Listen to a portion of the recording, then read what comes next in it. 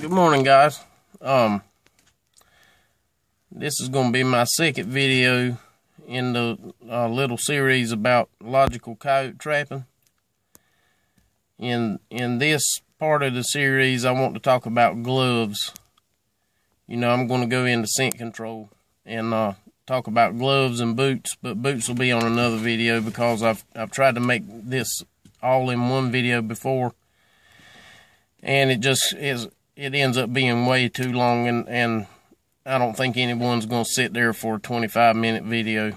So I want to talk about gloves in this portion of my little series. So I want to talk about what kind of gloves to use.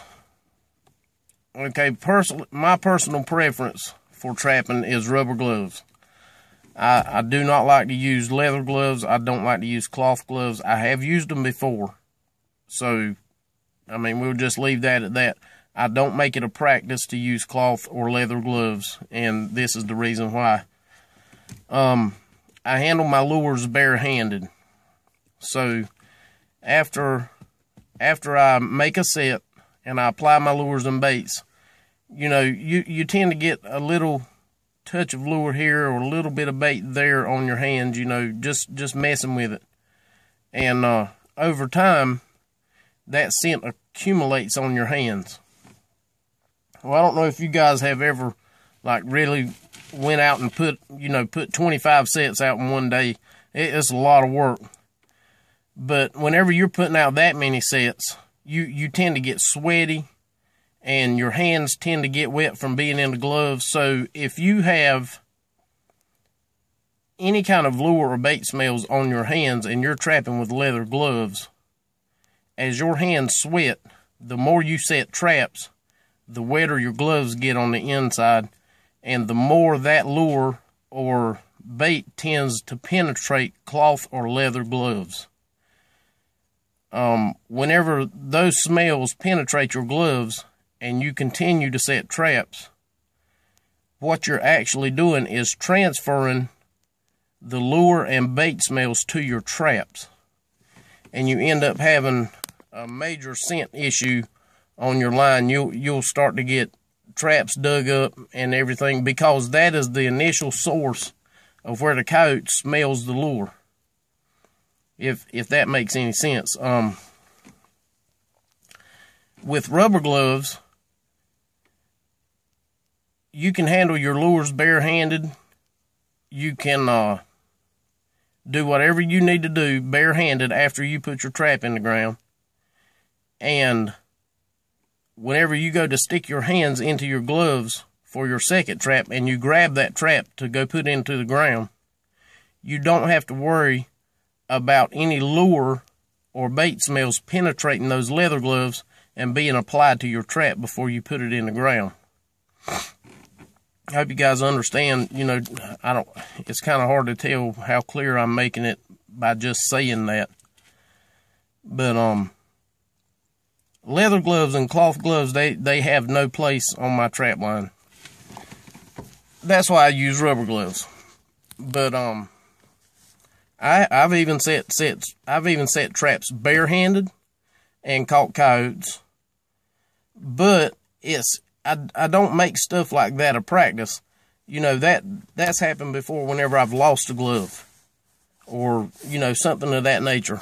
And if I do have to put my bare hands on a trap, I only use the palms, the palms of my hand, and maybe a pinky to flip my dog over. I'll take my palms and I'll press the trap down, and I'll take my pinky and flip the dog over, and my pinky and pick the pan up. And then whenever I let up, on the levers, the trap is pretty much set, and all I have to do is just reach under the free jaw and click my pan down to make the knot latch. So, don't be too concerned about transfer of human scent to your traps, because I don't think human scent is where the problem is with trapping. Coyotes they're very aware of human scent. They may associate it with danger. I don't know how they associate it. I haven't had a coyote to tell me that. But apparently they don't associate it with danger very much. Now, I was laying in bed this morning, and I was watching the news, and they were talking about Chicago, Illinois. And in the Windy City, I mean literally downtown, and I don't know how they came up with this number, but they said that there are actually 2,000 coyotes that live in downtown Chicago. That sounds a little outrageous to me. But they did say something that was very interesting. Over the last couple years, they have actually caught 900 coyotes in downtown Chicago and put radio tracking collars on those animals. 900 coyotes in downtown Chicago. So, let's go back to the logic of human scent and coyotes. If there are 900 coyotes living in downtown Chicago, do you think it's going to bother you a whole lot to handle a trap with your bare hands? I don't think so. You know, I mean, you just don't want to readily volunteer, you know, lay down on the ground and just wallow all over the ground. Don't get me wrong. But I don't think that any mishap with you coming in contact with your trap is going to hinder your trapping. Like I said, once again, I've set traps barehanded. I've set them with cloth gloves, leather gloves, and rubber gloves. I only choose rubber gloves because of scent penetration. You know, if at any time your scent, the lures or bait penetrates through a leather or cloth glove, well, then you start, you know, on each subsequent trap that you set after that, you're continuously applying scent to your following traps. And I can tell you this, buy yourself a pair of rubber gloves, you know, set all your traps with your rubber gloves,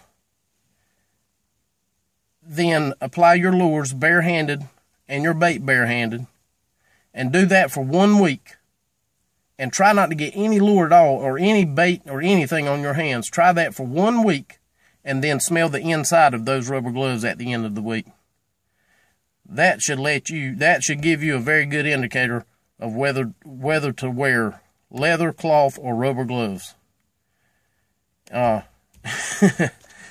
think you'll be surprised, even trying not to get any scent on your hands.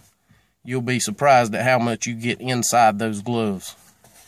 But this is just, you know, I want to make a series of videos to let people know that they don't need to be so uptight about trapping and scent control so much. Whenever I talk about scent control, what I'm talking about is the transfer of lure and bait smells to your traps. So, you know, just keep that in mind. Don't keep the human element in there so much. And also, I just want you guys to know that the coyotes they're not as smart as you are, so don't give them the upper hand on you. If you put a set out and a coyote finds it, just rebed your trap. Just rebed your trap. Don't try to interject any guesswork in there and try to figure out what, you know, oh, did I do this wrong or did I do that wrong? See, you put the coyote above your intellect whenever you do that. Coyotes are not as smart as people think they are. They're, you know, I've had people tell me, oh yeah, whenever you're out there on your line making your sets, those coyotes are watching you. They're watching you. You know, it almost makes you feel like they're this super animal. Personally, I don't believe that. If there was any truth in that, the farm over there where I've been trapping, there have been 34 stupid coyotes over there. Because if I saw someone setting a trap for me, I don't think I would go to it and step in it. So you guys just, you know, kind of stew on that for a little while. Coyotes are not that smart. They're very easy to catch if you can find them. And when you find them, you put your sets out correctly, bed your trap solid, you'll catch the coyotes. So anyway, I've let this video run long enough. And I hope you guys enjoy this series. I think it's going to be very revealing for a lot of trappers. And it may, you know, it may cause people to change their mind about me, or, you know, it is what it is. I trap, I have fun, I don't worry about scent, and I pull in coyotes. So, I hope you guys enjoyed this video, and there'll be more to come. Thanks for watching.